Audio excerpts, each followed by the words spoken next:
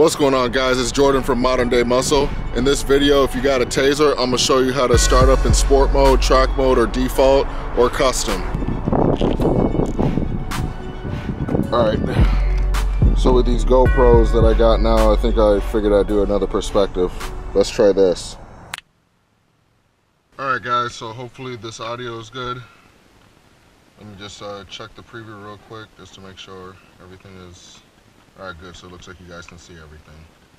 So let's start the car.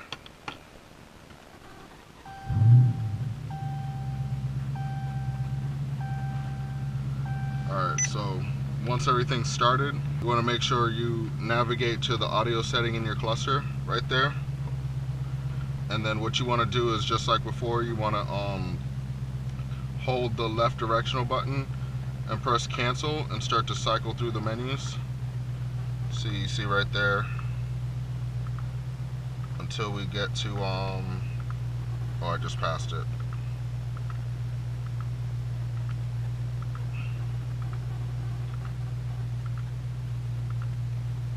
Right there, right? So you're gonna notice that cruise control is gonna come on and off every time you do this. But I don't know if you guys can tell, see, start drive mode is custom right now. Start drive mode is sport. Start drive mode is track. Start drive mode default. I'm gonna leave mine in sport. There we go. So yeah, it's that simple, guys. Just let me know if you have any questions.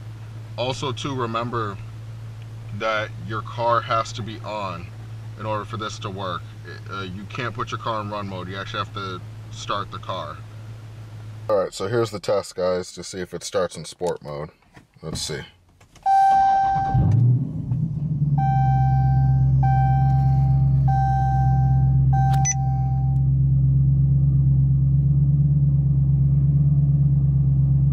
Looks like it started in sport mode, y'all. And then just for further confirmation, there goes the sport traction off.